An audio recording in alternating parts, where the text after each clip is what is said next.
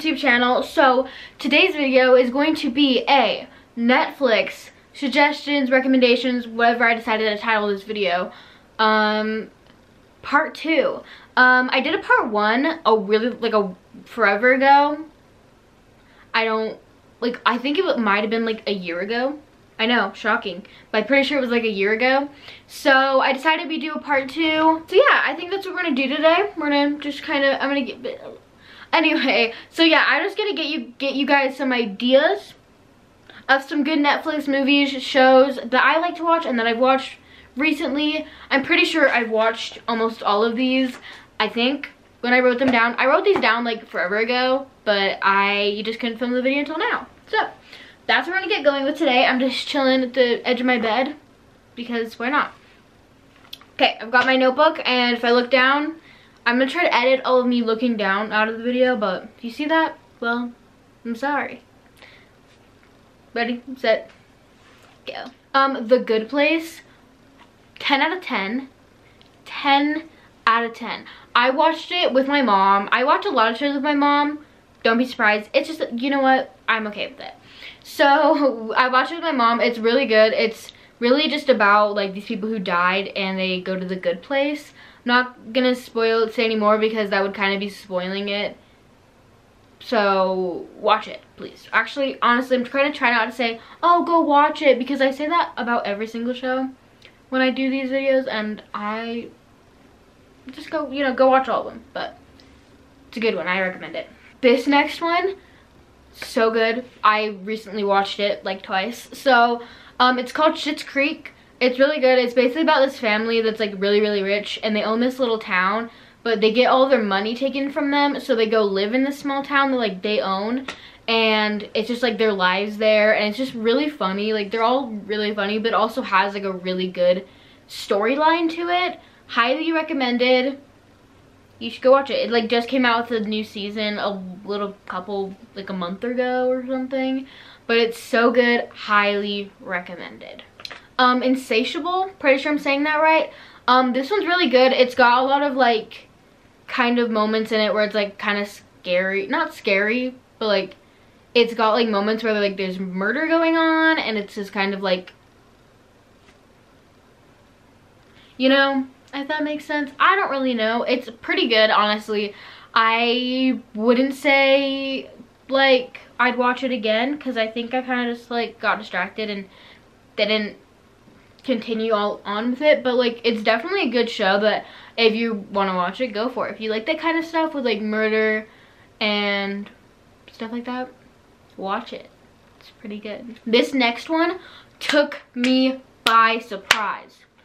Okay, so it's called The OA. Pretty much rundown of it is basically this girl gets like kidnapped, and she eventually wants herself to be called the OA, and they end up doing like a bunch of symbol thingies, and they end up like going into different dimensions of themselves and stuff. It's kind of like a lot, but it's really cool. There's a lot going on, but it's so cool. And the guy, I'm not gonna tell you who he plays, but an actor in this show is the one and only Lucius Malfoy from Harry Potter. Hear me out, okay? If you've seen Harry Potter, the way that he looks in that, you know, long, like, blonde, white hair, that's crazy to see what, like, he looks like now. I didn't even know those were the same person until I looked it up, and I was like, someone just,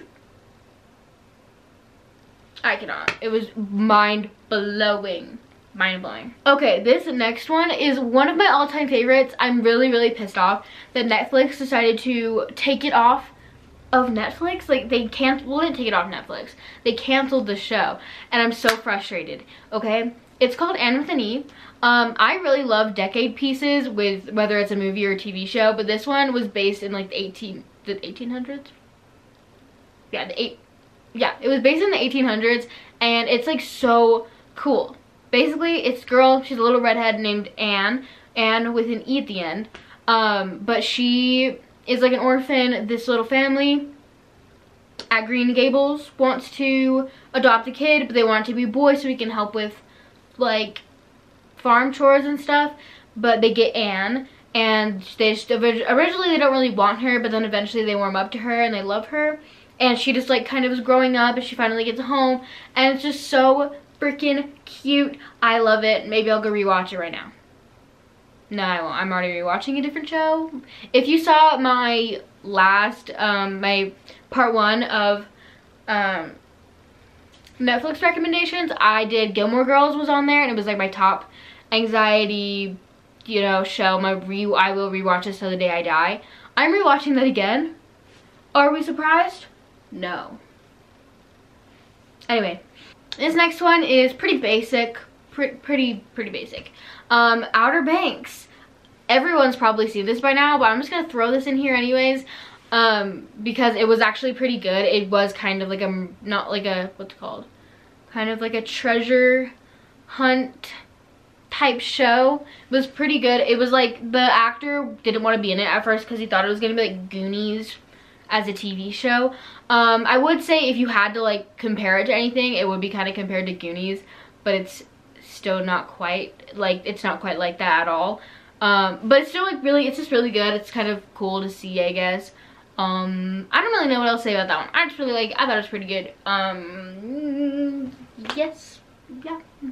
This next one is called Lock and Key. This one's really crazy actually. There's kind of like, I just love the storyline in this one. So basically, in the beginning of like the first scene or whatever, you see like this family, they're driving to a place to go to this building, and it's called like Key House, but their last name is Lock, but Lock with like an E at the end. So it's the Lock and Key. That's how it kind of became like the name or whatever. But you know, Lock and then Key House, because they love to play on like words, you know. And like they mentioned that in the show. I'm not just like saying that. But that happened, and like some stuff happened before they got there, and then eventually these kids start finding these keys that do magical things, pretty much. I'm not gonna say any more because I don't want to like give it all away, but it's actually like really good. I highly recommend this one. Okay, so this next one is On My Block. This one's been out for a while. Well, most of these have been out for a while, but this one's been pretty good. I really like this one. It's also kind of like, kind of reminds me of like a twisted version of Outer Banks. But anyway, this one's really good too. It's basically just like these kids that live in this town. Anyway, basically half the time they're looking for the Roller World money. You kind of just need to watch the show to kind of get it. But some other stuff happens all up in between all of that in like the second season and stuff. And it's just, I don't know, I think it's pretty good. I highly recommend it. Again, you know, I'm gonna say this again, but watch it, you know.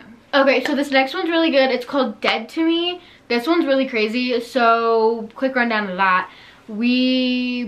She has a husband gets hit by a car.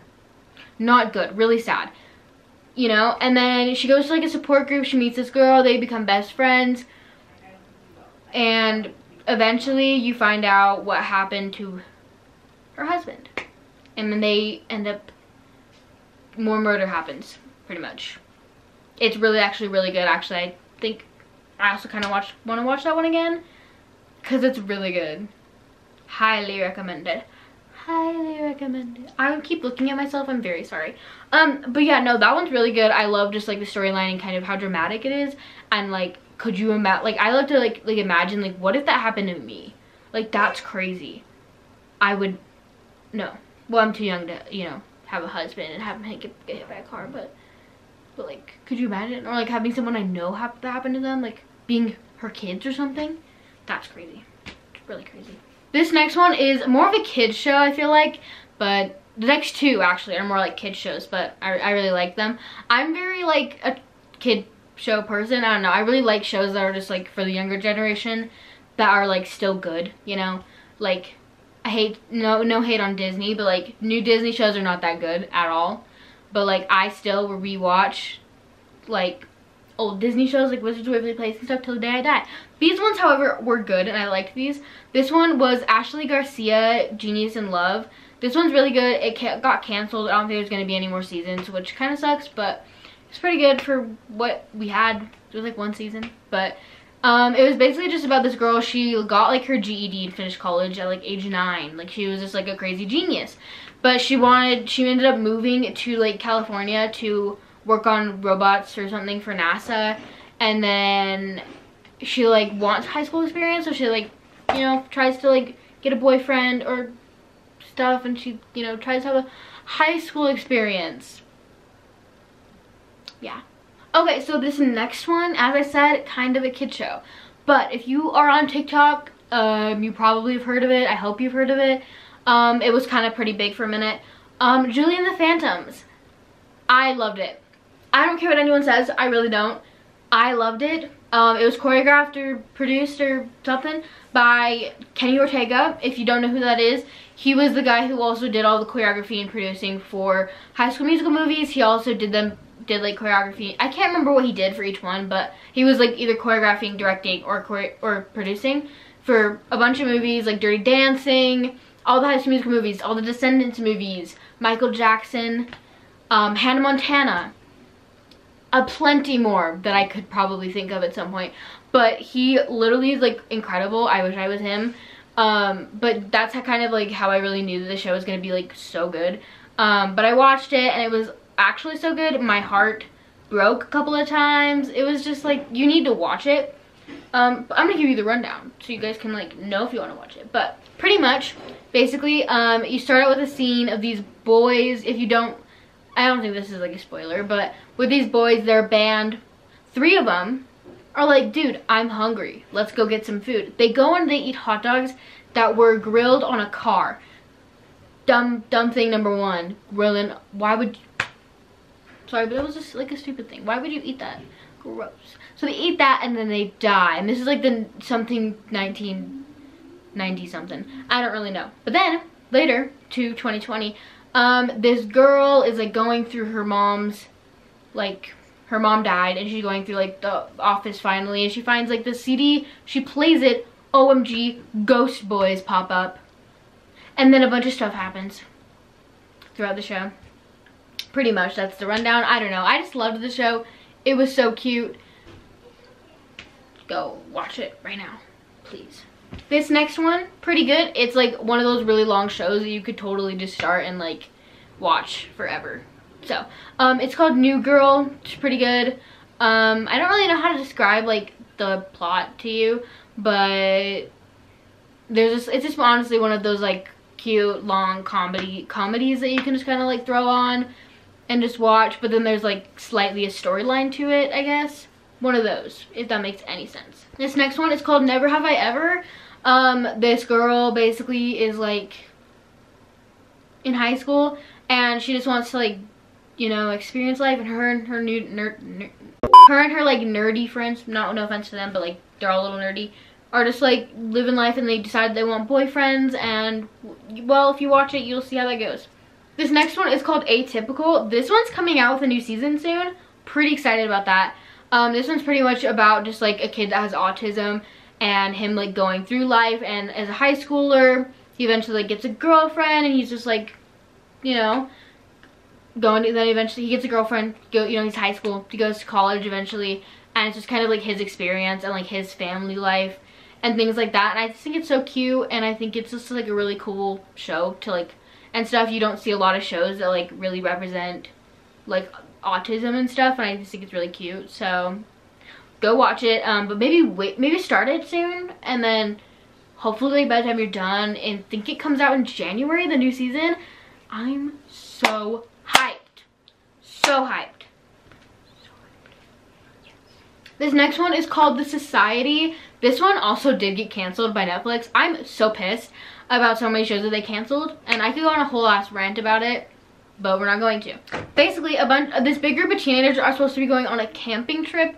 They don't. Something happens and they come back home, and then no one is to be found. They can't find their parents. They can't find anyone at all. So then they're just like stuck in like their town, but there's no one, and they have to like build their own town, or not build their own town, but they have to like learn how to like work together as like their own community and ration food and try to survive until they can get saved. But it's all kind of crazy, and like the ending like shook. Yeah. This next one is called Trinkets. I just finished this with my mom. I don't think there's going to be another season just because of the way it ended, but they totally could add another season if they wanted to. But this one's basically just about a group, like these 3 girls that meet at a like meeting for like people that steal. I don't know what it's called, but they like to steal things from stores. But that's how they meet and they become best friends, and it's just kind of like them going through life in high school, and just like a bunch of stuff happens, and you kind of, I don't want to spoil anything, but you kind of have to watch it to really know. But like in the end, it's just like me and my mom were just honestly on the verge of tears at that ending. Please watch. This next one is called Everything Sucks. I don't really know how to explain the plot to this one either. This one's kind of strange, but it's really good. Please go watch the trailer or like the little clip that they give you on Netflix. If that one has one. I don't know if that one has one, but I'm pretty sure it does. But it's like pretty cute, and just like these kids in high school. It's adorable. Okay, so this last TV show is called The Unbreakable Kimmy Schmidt. This one's really funny. It's about this girl that gets trapped in a bunker because I can't remember why she goes into this bunker, but she goes into this bunker for like years, and then she comes out and she's just like confused. She doesn't even know what's going on, and she just like tries to get through life. And it's really funny, actually. I kind of want to watch that again. I watched that show, I'm pretty sure, in like 8th grade. I don't know why I didn't put it in the last Netflix recommendation, but it's really funny. I might have put it in the last one, but I don't think I did. But it's really funny, so highly recommended. Okay, so now here are some movies. The first one I've got for you is called Enola Holmes. You've probably seen this pop up on your Netflix if you haven't already seen it.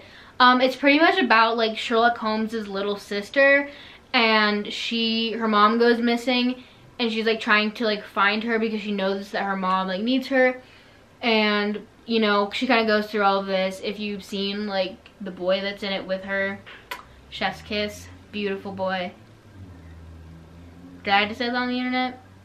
Yes, I did. Okay, anyway, pretty good. Actually really liked it. It was really cute. I loved seeing like Sherlock Holmes with like a little sister. Like that was really cute. And the fact like Millie Bobby Brown looked absolutely incredible in it. Like she was, again, chef's kiss.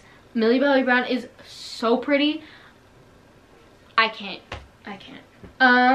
This next one is called The Outcasts. This one's really good. One of my like chillax, where I'm gonna fall asleep soon movies. Almost called it shows. Movies. It's pretty good. It's got like Victoria Justice in it, and they're just like, you know, outcasts.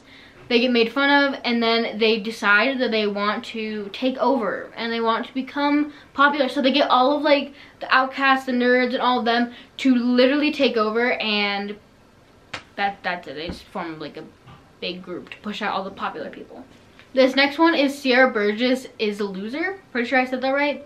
I don't know if I said her last name right, but that one's really good too. Basically, it has like Noah Centineo in it. And that one girl, I don't know her name in real life, but she was in Stranger Things and Riverdale. She's in it, and it's super cute. Like so this popular girl gives this boy her number because she's like, oh, she's gross. So like it would just be really funny. But they end up like texting back and forth, and eventually he does find out that it is Sierra and not the popular girl. But like a bunch of cute stuff happens, ends up being a really adorable movie. Yes. This next one is called When We First Met. This one's really cute. Basically, this guy is like in love with this girl, and I don't know how to explain this. So this guy is in love with this girl, and at the beginning you kind of see like it's her wedding and she's getting married to this guy, and he eventually like makes a wish to go back in time, basically, and he eventually goes back in time a bunch of times, like trying to change the future. And you just kind of watch and you see how it goes, because every time it just progressively gets worse. It's really funny, actually. I really liked it.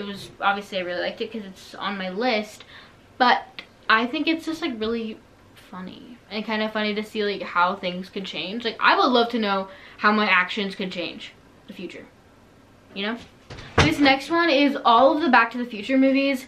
That's pretty self-explanatory. They go back to the future, they also go back to the past. But all of them are just so good, and I've loved them since I was a kid.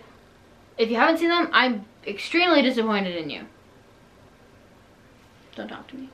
This next one is called Ladybird. This one's really good. Basically, this girl, she doesn't want to be called by her real name. She wants to be called Ladybird. But she just kind of like goes throughout high school. Some stuff happens. She's just, you know, but then eventually she makes it to her favorite college, or to the college she wants to go to, and she's just, I don't know, you just have to watch it to really know. Timothy Chalamet's in it, and I can't remember her real name in real life, but she also was also in Little Women with Timothy Chalamet. Yeah. Okay, so that was my last movie for you guys. I'm very sorry we didn't have a lot of movies to go through, but I do think this video was a good length for you guys, so I hope you guys got a lot of movie show ideas. If you guys do end up taking any of my suggestions, please comment which one you guys are watching down below. I'd love to know what you guys think. But yeah, give it a thumbs up, subscribe, check out all my social medias in the description, because I do post a lot about my YouTube channel in there. But I'm tired now, and yeah, so yeah, subscribe, and you know, subscribe. But yeah, last but not least, have a good day, have a good evening, have a good night, or whenever you're watching this. Bye. Okay, so we're gonna show you my dog real quick, because he just got a haircut. Look, he loves a haircut. Okay, come on.